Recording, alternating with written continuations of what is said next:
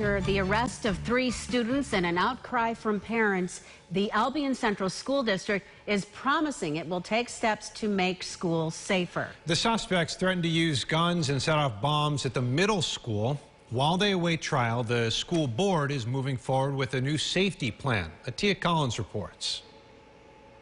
On many parents' minds tonight is this agenda item. All it says is metal detectors, an option that could be adopted after the school district does a security assessment. Now tonight, the officials set a date to go over that security assessment, focusing on security plans and procedures throughout the school district. An alleged school threat made by students in the Albion Central School District is still on the mind of some parents at this Board of Education meeting.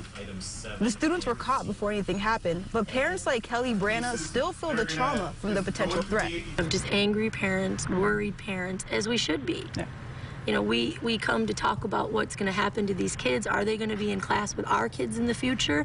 All they want to tell us is that we're taking safety measures to protect the kids at school. At the start of the meeting, Board President Kathy Harling read a personal letter assuring parents that their concerns are being heard and the district is taking steps. Some changes have already taken place. Some will take a little more time and careful planning and thought. As you know, it's not always going to be possible to share every detail of these increased safety measures with you. These steps include a security assessment being conducted by a third-party company this month.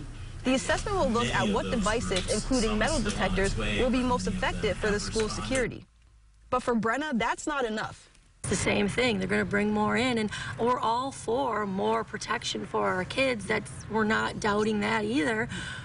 But we want the answers that we're asking. Parents at this Board of Education meeting raised questions over the 3 students charged and how classroom security would change going forward. This need to continue to come. I'm kind of disappointed in the number of parents that weren't here tonight. It's good to come out and show them that we're here and we have not forgot what. The board will review that security assessment on December 16th. After that, any recommendations they may want to adopt, including those potential metal detectors, will have to go before the public before being implemented. In Albion, Atia Collins, News 8.